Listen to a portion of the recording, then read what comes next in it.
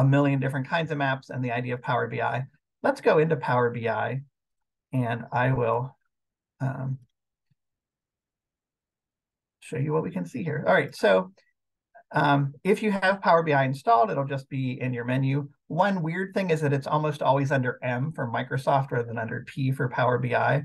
And I know you know your alphabet, but man, is that confusing, and I've lost time trying to find it. On our view.truman machines, you might see that as well.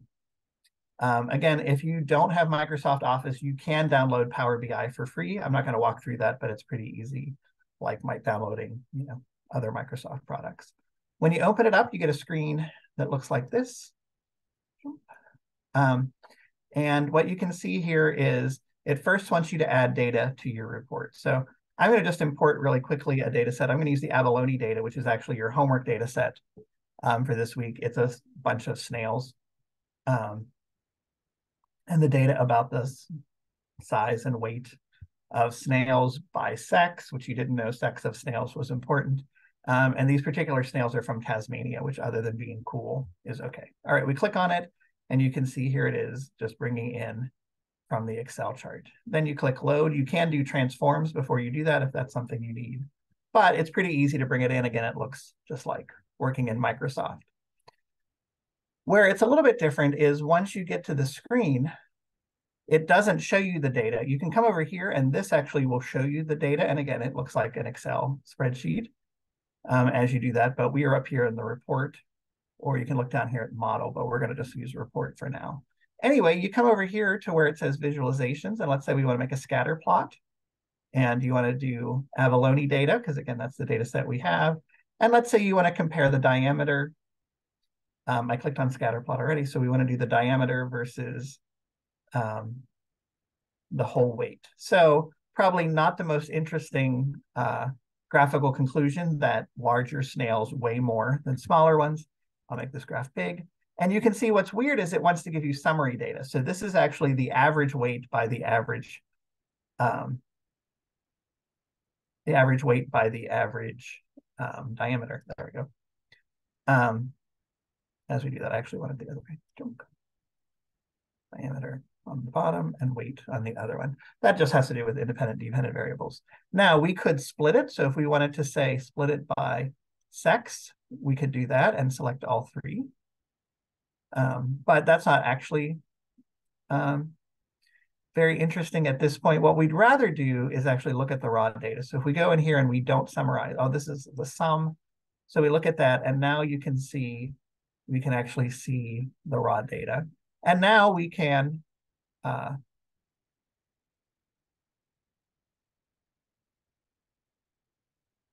color it by sex. So here where it says legend, I'm just going to drag sex down to it. And now we can see how the three colors are different.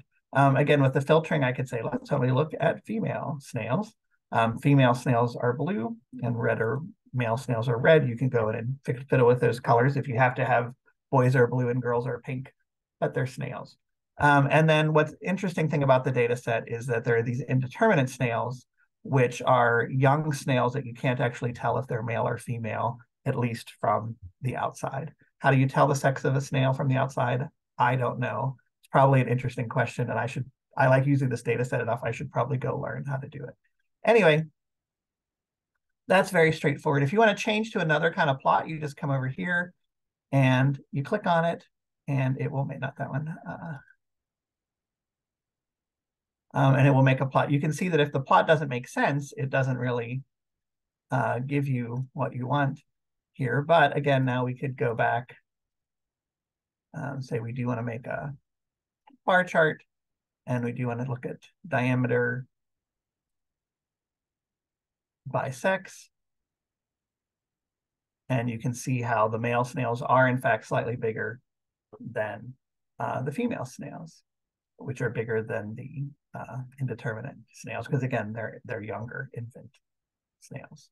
There are other features here, and again, in the lab, you're going to walk through them. But one I just want to mention is that you can go to a script window where you could actually include R code. So even if you don't love R and you don't want to use it as your main software tool, those commands that you're learning in this class, you could stick in. It actually takes Python.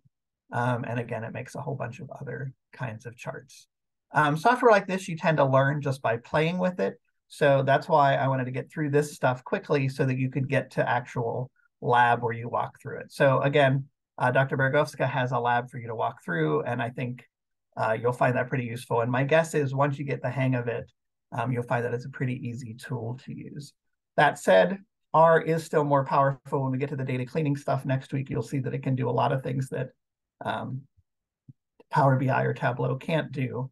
And so I think for most of you, the R that you learned will still be pretty useful. So there you go.